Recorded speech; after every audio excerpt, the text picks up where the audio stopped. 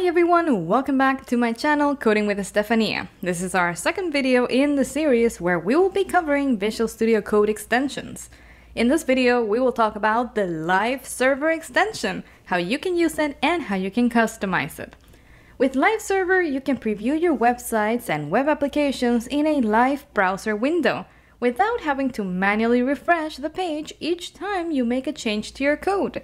When you make changes to your code in any of the files, Live Server detects those changes and automatically reloads the page in the browser.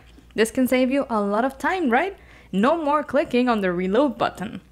Awesome, so let's see how you can install it and how you can start using it. Here we're in Visual Studio Code. If I go here and I open the extensions panel, I can search for Live Server. And here I click on the first result. It's the result that has more than 36 million downloads so far.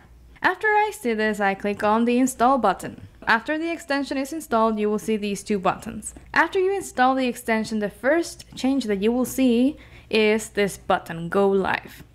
This button basically starts that local server and opens the HTML file on your browser, on your favorite browser or default browser.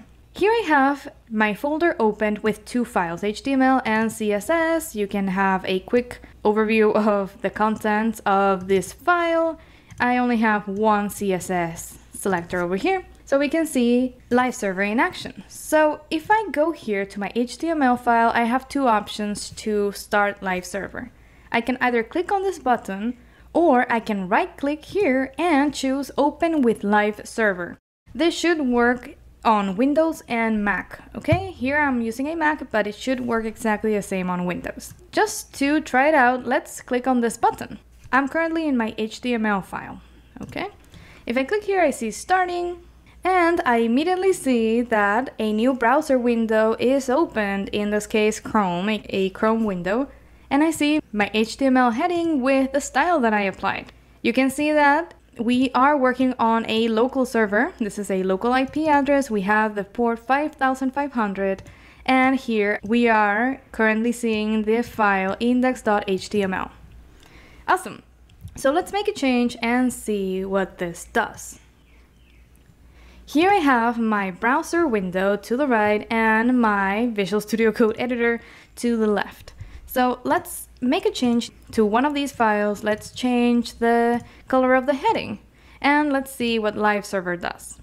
If we didn't have Live Server and we made a change to these files, we would have to click on this button, the reload button, continuously. But notice what happens if I change the color over here. If I change the color over here and then I save my file with Ctrl S or Command S, you can see that the style was automatically updated here. We see the heading in purple now. So that is awesome. No more reloading with this button manually.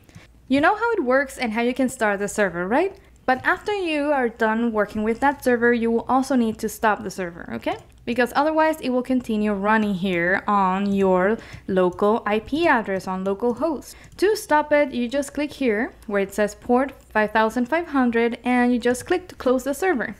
And now you see the button again. When you install the extension, you may also see a pop-up message here that says that the server has started or stopped.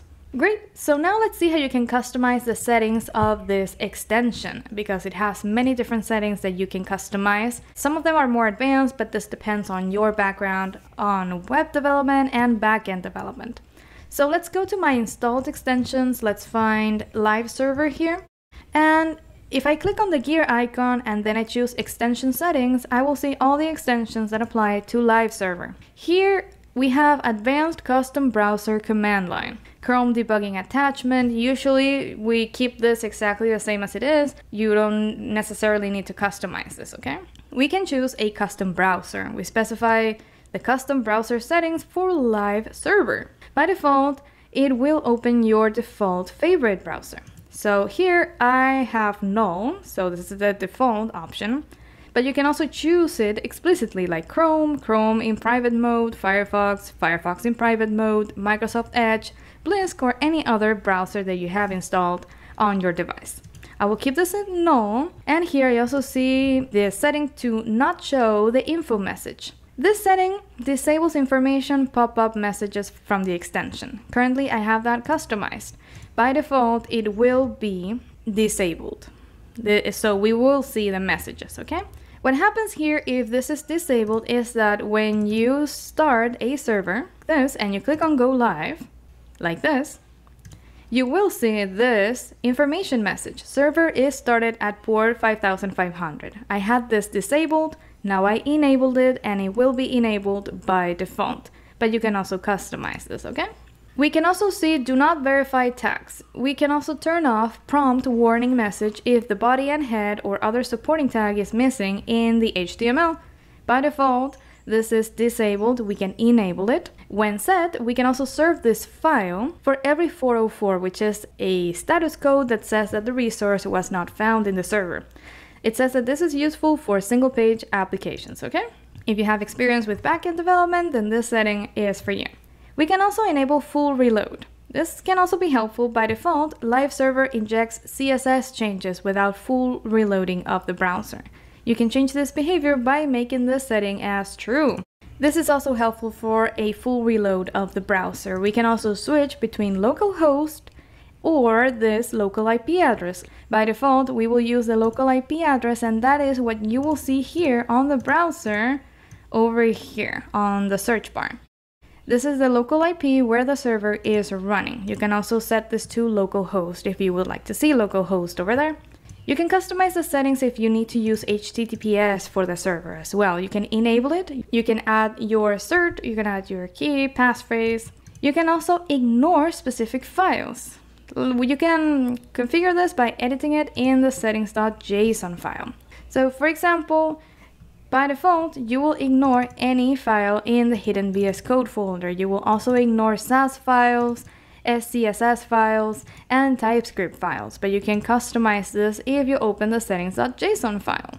And you can also mount a directory to a route that is also related to servers and backend web development. You can create an entry point of the server when you're in multi-root workspace, and that is something related to Visual Studio Code. You can have multiple folders opened. And you can also set, if this is true, if this is enabled, the live server will start without any browser open. So by default, when you click here on the HTML file and then you start the server, a browser window will be opened automatically. But if you just want to start the server without opening a new window automatically, then you can just enable this option. You can also set a custom port number. If you don't want the port number to be 5500, then you can customize it in settings.json here. You can set it to 0 if you want a random port. If you just want to reset this setting, you can just click here on the gear icon and reset the setting. And you can also use a proxy. You can set the custom root of the live server as well. And you have many other configurations. Show on the status bar, use a local IP as the host, use a web extension, the browser extension, and this can also be helpful. This is the last one. This is the delay before live reloading. By default, the value in milliseconds is 100, but if you would like to reload your application even faster than that, you can set a smaller number or a larger number if you would like the reload to occur less often. Awesome, so this is Live Server. I hope you liked this video and stay tuned for my upcoming videos on Visual Studio Code extensions. I will see you in the next video. Have a great day.